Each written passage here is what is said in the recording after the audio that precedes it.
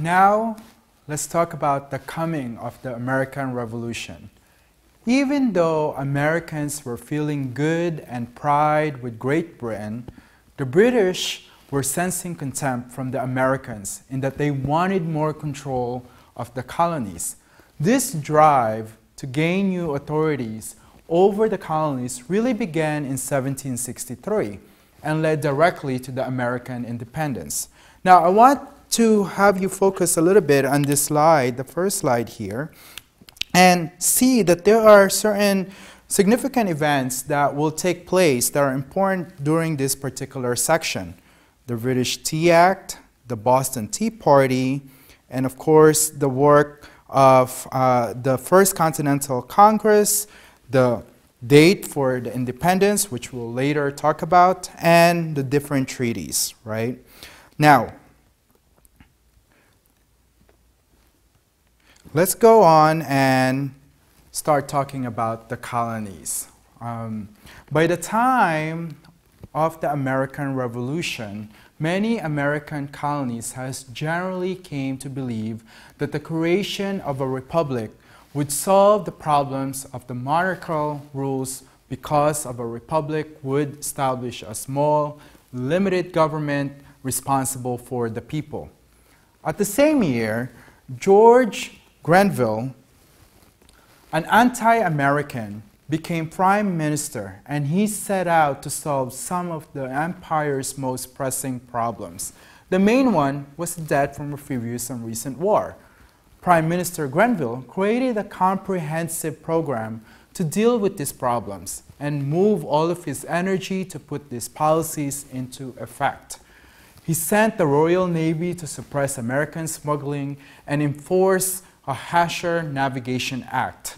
He imposed the Parliament Sugar Act, also known as the Revenue Act, aimed to raising revenue by tax on American imports.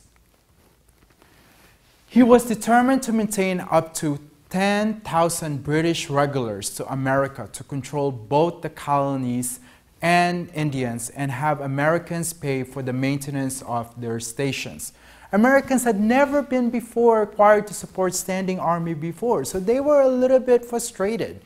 In 1765, Grenville passed the Stamp Act, of 1765. And you can see here in this slide, this is the actual insignia of that particular act, imposing a direct tax on Americans for the very, very first time. The Stamp Act required Americans to purchase revenue stamps on everything, from newspaper to important legal documents, etc. This dented and drained the currency of the colonies. Now, at first, the Americans reacted to this respectfully and stated that taxation without representation is tyranny. Resistance was growing everywhere in the colonies, right? All over, and especially in Massachusetts, there was a revolt that was led by James Otis and Samuel Adams, who formed the organization known as the Sons of Liberty. This tactic worked so that other colonies copied to it, like Virginia denouncing the Stamp Act. Now, let's move on in October 1765, where delegates from the different colonies met as the Stamp Act Congress. They passed a moderate resolution against the act, specifically mentioning that Americans could not be taxed without their consent, and that it was not fair that due to geographical location could not be represented in the Parliament all the way back in London, England. The repeal of the Stamp Act spread throughout the colonies. And most effective in achieving the repeal is the actual boycott of British goods. On a different issue, King George III replaced Prime Minister Grenville with Charles Lord Rockingham. In March 1766, under the new leadership, the Stamp Act was repealed. By then, something more robust came without notice, the Declaratory Act. This is an act claiming power to tax and make laws for Americans, in all cases whatsoever. But the Americans ignored it because they thought, hey, guess what? Because they have repealed the Stamp Act, we're going to celebrate that. And they continued on their loyalty to Great Britain at this particular moment. Charles Townshend took over the short leadership of Charles Lord Rockingham. And Townshend had blasted and could successfully tax the colonies, and in 1766, Parliament gave him his chance by passing this program, taxes on items imported into the colonies. He was mistaken that the Americans could accept this. The Townshend Act, as we called it, was also intended to use the court to try those accused of the violations. Now, the Americans did not really act or react at first. In February 1768, the Massachusetts legislature, at the leadership of Samuel Adams, passed the Massachusetts circular letter calling the Parliament to repeal the act. The British authorities acted on this. They ordered that if the letter was not withdrawn, the Massachusetts legislature should be dissolved. They also sent troops to Boston to handle the situation.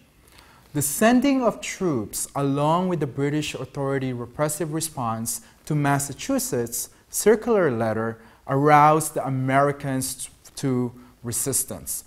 Merchants and authorities were having their own conflicted issues with each other, and the new Prime Minister, Frederick Lord North, repealed all of the taxes except on tea, which proved to the Americans that Parliament still has the power. This led to what Samuel Adams would label as the Boston Massacre. Now, I want you to go back a little bit here, and this is the actual image and a flyer of the Boston Massacre, this is a very intense situation that was happening in Massachusetts back then.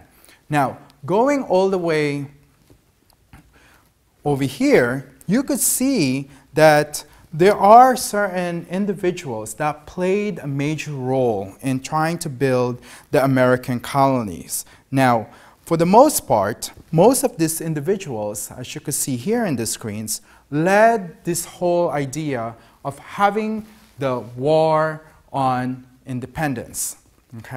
Now, there was some chaos between Americans and British that started in Lexington, Concord, etc.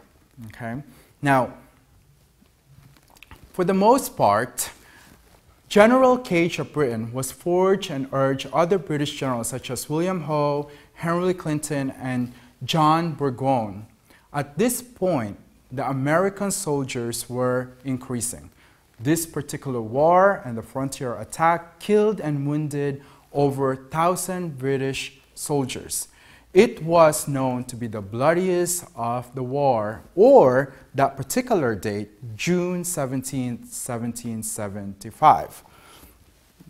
Now, let's go back to this image.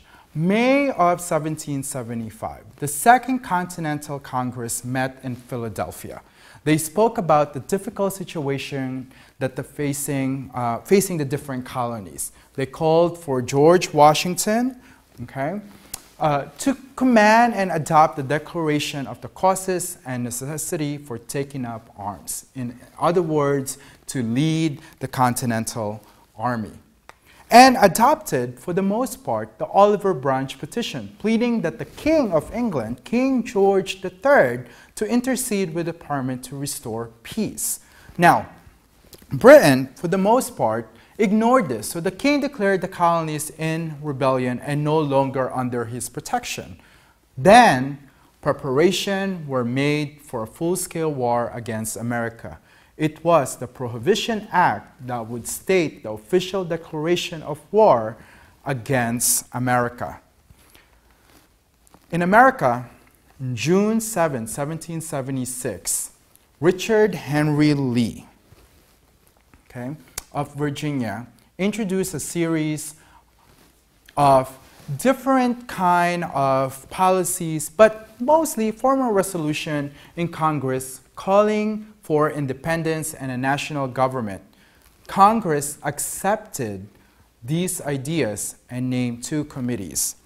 John Dickinson worked out the framework for a national government, and the other was to draft a statement which was called the Declaration of Independence, drafted by Thomas Jefferson of Virginia. Now, this image is that particular event. They were drafting the Declaration of Independence, and for the most part, this was a restatement of ideas by then commonplace in America, showing why the former colonies felt justified in separating from the mother country, which was Great Britain. It was formally adopted by Congress on July 4, 1776. Now, July 4, 1776 should sound familiar to many of you if you know the basic of U.S. history, right? That is when we actually declared independence. Now, George Washington was the command of the war, okay? He is the commander-in-chief.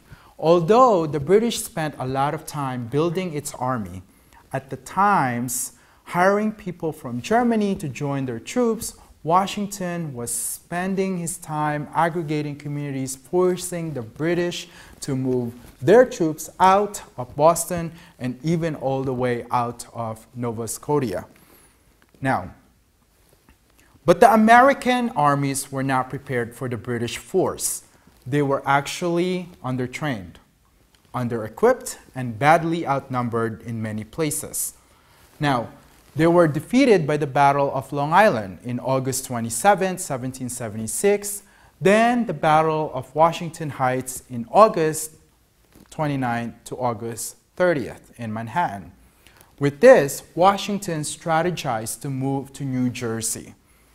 Washington, with his small army melting away and demoralized, decided to go rogue on Christmas Eve. Okay, 1776.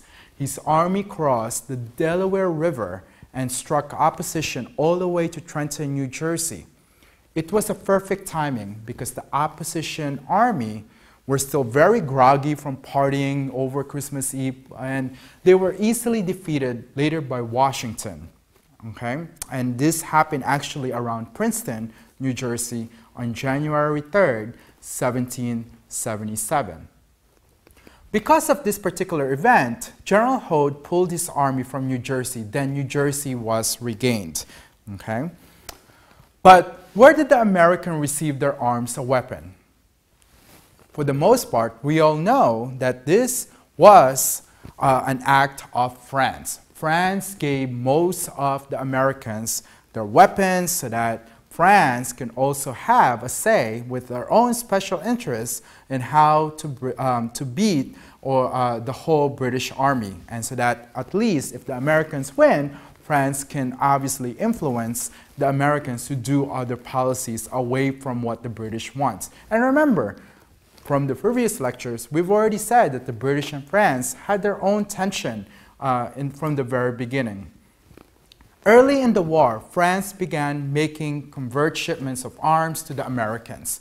Not because France loved the notion of freedom, but it is because, for the most part, as I said, France hated Britain, and helping Americans was their way of weakening Britain's power for hoping that she would lose her colonies. Weapons and arms shipments were vital to the Americans at that time. In the summer of 1777, British had made some major plans to conquer some regions, such as Albany area, and General Howe moved to his troops at sea all the way to Chesapeake Bay. Now, for the most part, in Philadelphia, Washington Army at the same time were also still fighting, but at first he was successful and then failed because of the thick fog and later gained training of his army. American victory in Saratoga in 1777 was the first major turning point of the war. Okay? And this was due to George Washington, the commander-in-chief of the army, ability to hold his forces together. In many ways, shape, or form, George Washington ended up leading the Continental Army and winning the particular first step of the war to be able to really gain ownership and the new society here. And the American Revolution would be a war that would really produce a new society, a new sense of government, and a new start for many of the colonies.